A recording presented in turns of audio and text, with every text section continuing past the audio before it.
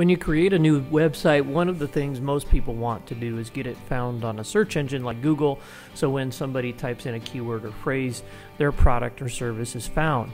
In this video, I'm going to show you the first 3 steps of search engine optimization. You need to do these 3 basic things just to get started and hopefully get found on Google. The first step is that you need to figure out the keywords and phrases people are using to find products and services like yours on the web. In this example, I'm choosing the keyword and phrase Tampa Bay Contractor. As you can see, I've added the words Tampa Bay Contractor to the header of my page. That's because when Google crawls it, it's going to find that text at the top of the page and assume that it's important and therefore relevant to the search. The next thing you need to do is include that same keyword or phrase in the content of your web page. Here you can see I've written a paragraph about my website, and in there I've included the words Tampa and contractor since those are the keywords that I'm targeting.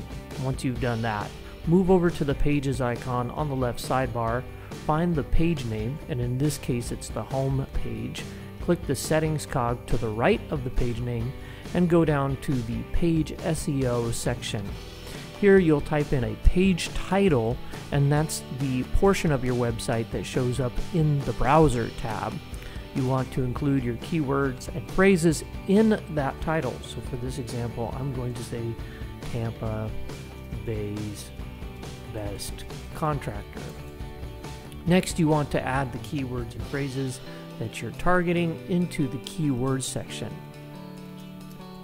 This can be a combination of things like geographic location, along with whatever other keywords you've decided to target.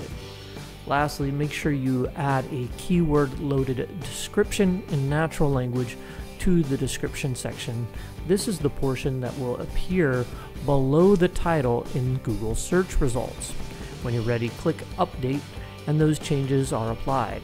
Lastly, be sure to save your changes to publish them live to the web. That's it for this video. Don't forget to check out WebStarts.com to make your very own free website and see more helpful videos on search engine optimization.